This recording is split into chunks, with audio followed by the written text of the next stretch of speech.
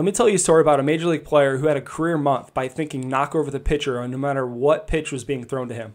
And it's wild because you watch the highlights that he actually put up that month, and he's hitting balls in the gap, he's hitting home runs, he's hitting doubles, he's hitting singles, but we actually don't know what was going on in his head to create those results. So let's kind of dive deep into this. Let me tell you a story about what kind of happened with me in college. So I was at a junior college, leading the team in home runs, cool, whatever, right? And my hitting coach, he brought over myself and a couple other hitters to the batting cages. And we had a batting cage that was at the top of a basketball gym, and you could lower it. You turn the key, lower it. And instead of stopping at the standard height, he kept on lowering it. He told me to get in the cage and get to my finish. And wherever my finish stopped, that's where he lowered it. And it was like super low ceiling. It felt like I was in a really small basement, right? And I was like, what the heck is this? Like, what are we doing? And he just said, keep the ball off the top of the cage. And he's just screaming at us. I was like, okay. And as like a high school or college player, like, man, this dude's just being an old head. He's being an idiot. I'm just going to keep on doing what I'm doing.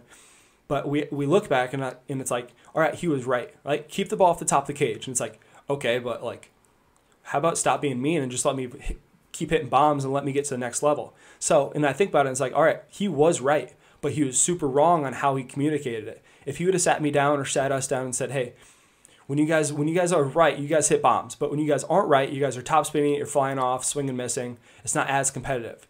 If you guys want to get to the next level, and by thinking hit the ball lower when you train, it's going to keep your front shoulder down. It's going to keep that barrel up a little bit higher. You're going to get a lot less swing and miss. You're going to help the team more. You're going to help yourself more. Your average is going to go up. And it's like, man, I love this. Yeah, let's do this. And if you would have finished off and said, hey, by training hit the ball low, you're going to get all those attributes and characteristics to help you and the team. And also, it's probably going to help you hit more bombs. Like, man, I'm all in. Let's do this. Let's hit the ball low, low, low. No top cage, no top cage. But since you didn't set us down and actually talk to us about how it could actually help, we just went, nah, we're going to do what we want. We're going to keep on hitting bombs. We might try to hit it a little bit low, but like we're still going to try to hit bombs. We didn't know actually why it would help us. We just thought he was being mean, right? So college, if you're a coach, if you're a parent, if you're a player, whatever, you have to understand, or you have to teach to understand why it's actually going to help them. Don't let them think you're just being mean. You just want to show your authority or your enforcement on an authority. Show them why it's actually going to help them get to the next level or actually benefit them or the team. And it's the whole thing. It's like, all right, what do you want from this? I want to get to the next level. All right, if you want to get to the next level, you got to be able to hit the ball lower and be more competitive and less swing and miss. It's like, okay, how do we do that? Well, you got to train to hit the ball lower. It's like, yep, I'm all in. So it's like, all right, we got to figure out what motivates them. How can we get them to figure out what motivates them? Yes, I just said that, but then how can we achieve that? It's like, all right, some players need to hit the ball higher. Hey, if you want to get to the next level, you got to hit the ball higher. We're going to go all top cage. All right, if you want to get to the next level, you got to swing and miss more. It's like, all right, why do I swing and miss? Because I miss under. So it's like, I need to train to hit the ball lower. It's like, all right, that's going to get you to the next level. I'm all in. Getting the players to understand the buy-in factor of like, all right, not just buying into what I want. How about we buy into them? What do they actually want? I want to get to the next level. I want to swing and miss less. I want to produce more runs. How do we do that? You got to hit the ball lower. You got to train lower in the cage. Like, all right, I'm bought in. We got to figure out what motivates them. We got to figure out what they need and their help. And we can actually figure out how we can make a really good partnership of, hey, I'm not the boss. You're the hitter. Like, I'm enforcing everything. No. How can we actually help them? What can get them to the next level? And how can we get them to buy in to what actually can help them, not just showing them that you're the boss? And I talked to him and I said, hey, when you think front shoulder down, hit the ball low, it's going to allow you to hit more doubles and triples. It's going to allow you to actually hit the balls further and longer and produce more doubles and triples. And it's like, hey, that's what I want, right? So it's like, okay, why do I need to do this? Because sometimes naturally you swing uphill, your front shoulder works up, and or you miss under the ball simply because of your aim. A lot of players are the exact same way. Sometimes it's one or the other. Sometimes it's both.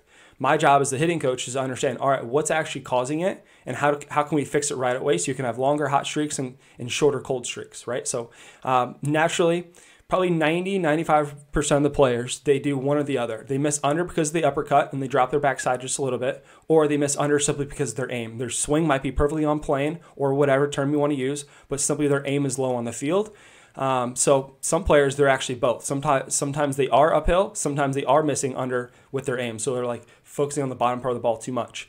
And so, okay, when you think more Freddie Freeman, right, this is 99% of the play, 90 to 95% of the players, not everyone. I've had some players who need to think uphill just because they naturally work downhill. So I don't want you to think I'm teaching this to everyone. But 99% of the players, they miss under, right? They miss under whether it was because their swing or their aim. So it's like, okay, what is it and how can we fix it so we can get hotter quicker? So this player, we look at him and it's like, all right, he naturally works uphill. He's a short, quick twitch player, and he wants to yank those shoulders for bat speed. But when he thinks keep that front shoulder down, the less the shoulders move for him, the faster his hands look and play. The faster his front shoulder is, the slower that his hands can play, or they look like they can play. Therefore, when this front shoulder's fast, his hands look slow. It looks like he's swinging underneath water. But when he thinks front shoulder down, his hands can actually play. And he's got a lot quicker hands. He can play the game much better, simply because he's staying on the ball much longer and he has faster hands, right? So. Okay, now let's watch this video. Now let's also look at this picture. This picture is very, very important. So I have this, so in my cage, in my facility, obviously depending on where they're hitting, sometimes we move up, sometimes we scoot back. I mix up the depth. I've measured on my Rapsodo, I hate saying the word, but I've measured the launch angle or the angle the ball comes off the bat. And to a certain extent, obviously we've seen the science, if you hit the ball this high or this hard and this far, it goes a certain distance, right? So I've measured it and it's like, all right, if you hit it at this certain angle and it lands on this part of the turf, that means you hit it around this angle. Or if you hit it blah, blah, blah, and it doesn't get past this certain line on the turf, that means you hit it too high. Obviously, once you start hitting the ball harder, you can start hitting the ball higher because that's the further it's going to go. But for the common player, to a certain extent, if they hit the ball under 95 mile an hour, they can't hit the ball at a certain angle because it's just going to be a pop-up depending on where they hit it on the field, right? So I don't want to get too complicated in that. But so we have a line in the cage. Depending on where they're hitting, it doesn't count for a barrel unless it lands past a certain line. And I take this picture is because I have a line on the cage and it's like, all right, we need to figure out how to hit the ball lower, harder, more often, because we look at a lot of these balls and they're not landing past the line. Your common miss, it was 3 players in the facility in the cage. Your common miss is under, right? 90 to 95% of the players, that's their miss. So it's like, all right, I want you to think about this visual. Think about the back wall in the cage is on a slider, right? It's on a slider, right? It's one big wall. Think about it, the brick wall or net wall, whatever. It's on a slider. I want you to think, hit it harder off that brick wall or off that wall, and it pushes the wall back. Push, push. Hit it harder. Push, push, push.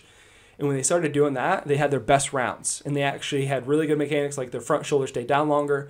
They're way more competitive on their misses, which is huge, right? We want to be more competitive on our misses.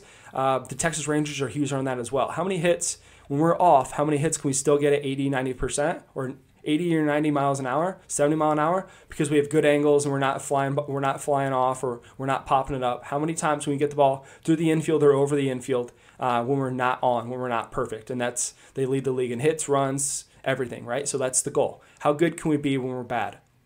By thinking front shoulder down and thinking hit the ball low, it makes your misses way more competitive, right? It might not be a home run, but like at least it's still a single. At least it still gets a chance. At least it still moves the runners around the bases. That's the goal. And coaches, college coaches, high school coaches, pro coaches, they all love that because it keeps the energy going. It keeps everything going. And I always talk to a lot of college players, a lot of college coaches, high school coaches, all those. And I'm like, all right, what are you looking for? We want more competitive hitters, not necessarily with the mindset, more with their misses. We want to figure out how good they can be when they're slightly off, or are they just going to hit pop-ups all day and hopefully that they show up better the next game or the next day. It's like, no, I want the player who's really good competitively, mentally, but also physically. He doesn't just throw in the towel when he just barely misses. He can still figure out how to get the job done with a one-arm swing or butt-out swing or whatever and still get it through or over the infield, and that's the goal.